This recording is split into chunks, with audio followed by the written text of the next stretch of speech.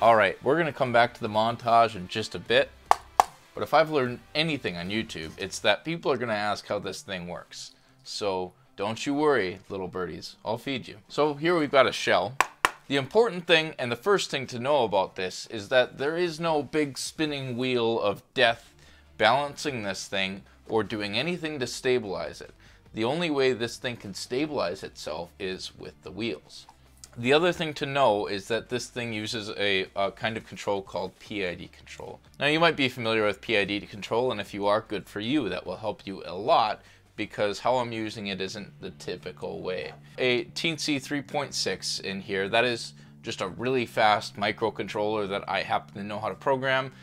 We've got an MPU 6050, which is a gyroscope IMU combination type thing. This just gives me a really precise angle and tells that controller right there what the current angle is, and it does that every 5 milliseconds. Then we've got an RC receiver right here. On the other side we have a O drive, which is a brushless motor controller that has encoder feedback. So these wheels are basically servo motors, which is kind of in the realm of fucking insane, but this whole project is in that same realm. So that is the control system, but let me tell you about the control loop. So the first thing to know is that we have an angle that is from that gyroscope IMU unit. So we'll call that angle. That is the angle the car is at. And then we have the angle that we want the car to be at. So we'll call that C angle. So we have those two values and we have a PID loop. So we've got a PID.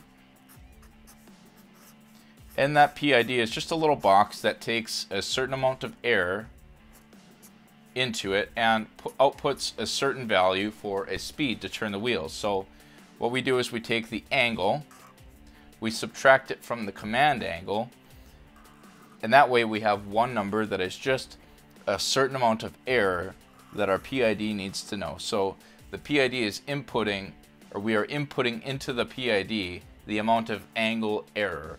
I guess you could call that the angular error. And then this PID is going to go and output to the wheels and say, spin this fast.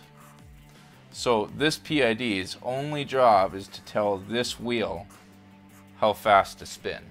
And you tune this all by itself. Then, in order to make the thing move, so this is what you do to make that balance. But in order to make the thing move, you add another PID. And to distinguish these two systems, Oscar Weigel was using the terms inner loop and outer loop. And I think those terms make a lot of sense, so I'm also going to use them. So now we have another PID, and all this PID needs to do is change the command angle so the car is going the speed that the trigger commands it to be. So now we have two more variables. We have speed, which is going to come from the wheels, so we're going to draw an arrow. The wheels will determine the speed that this PID commanded the wheels to go is going to determine the current speed. And then we have a command speed. And that's going to come from the remote. So I'll try to draw a little remote here. So the remote is commanding the command speed, and then the command speed, and then the speed minus the command speed is going to be the error for the outer loop PID. Then the outer loop PID comes back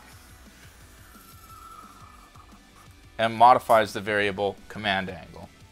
That is basically how this thing works.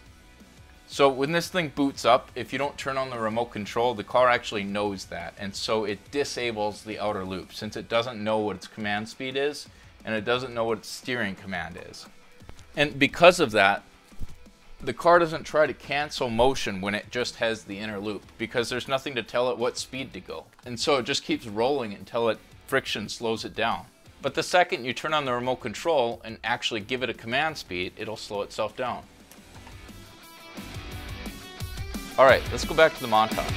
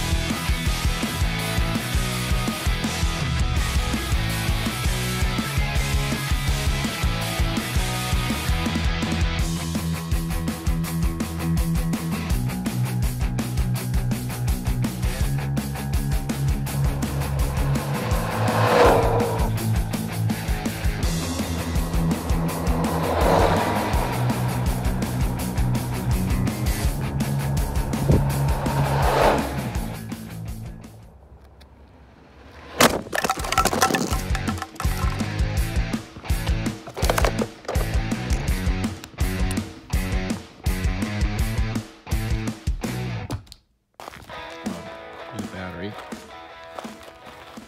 There's the car.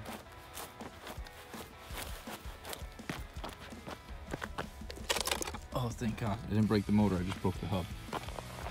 And, here's the wheel.